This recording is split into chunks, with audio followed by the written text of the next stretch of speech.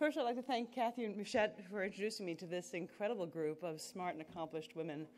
I really am humbled to be part and considered part of this group, and in the back of my head, I'm doing that whole yippee thing. Oh, come on, it's way cool. But I'd also like to thank you for the recognition for Engineers Without Borders, and especially the University of Hartford chapter.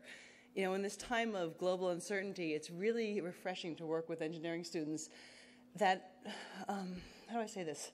These students step outside their comfort zone, step outside their country boundaries to use their problem-solving skills to work in communities across the world.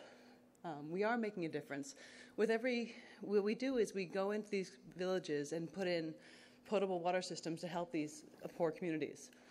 And we're making a difference both in these communities, but for us, it's refreshing to watch the students realize that qualities such as humanity, humor, compassion, grace exist everywhere, regardless of nationality or status. So on behalf of EWB, thank you. And just last week, our team was in Ghana. So as they would say there, openo.